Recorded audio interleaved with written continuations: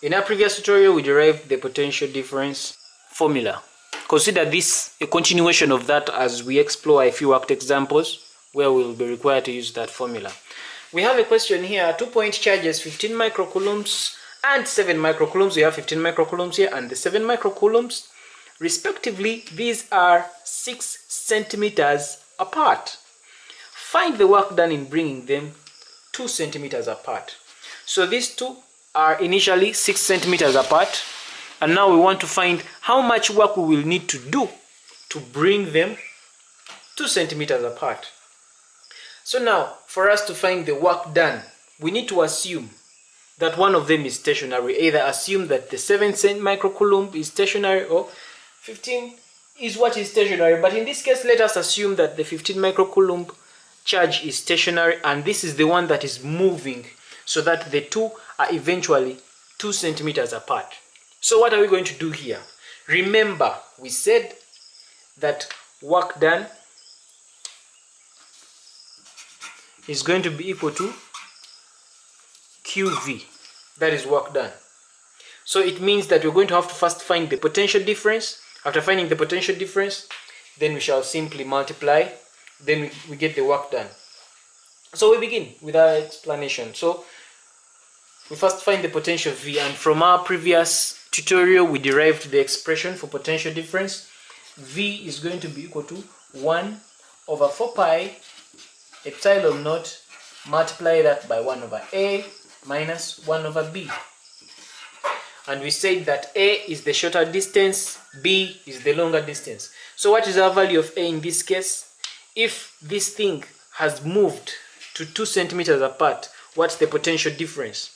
So if we are assuming that 15 microcoulombs is the one that is stationary, it means that our value of A is going to be 2 centimeters, which is 0.02 meters, and our value of B is the longer distance where this thing has come from to move from here to here, which is 0.06 meters. So we simply substitute. So if this is the stationary one, it means that it's going to be Q over 4 pi epsilon naught into 1 over A minus 1 over B. So what is our value of Q in this case? Our value of Q is the stationary point, which is 15 microcoulombs. So it's going to be 15 microcoulombs, which is going to be 15 times 10 to the power negative 6 over 4 pi epsilon naught into 1 over 0.02 minus 1 over 0.06.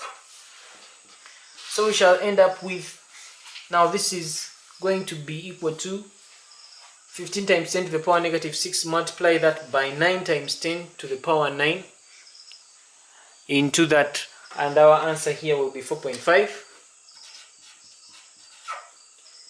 times 10 to the power 6 volts. So we continue with getting the potential. So V is going to be Q over 4 pi epsilon naught into 1 over A minus 1 over B. This is the expression for potential difference that we derived in our previous tutorial. Our value of Q in this regard is the stationary point we have chosen, which is 15 microcoulombs. So substituting here is going to be 15 microcoulombs into 1 over 0.02 minus 1 over 0.06. 0.02 is our value of A, which is happens to be the shorter distance, and 0.06 is our value of B, which is the longer distance.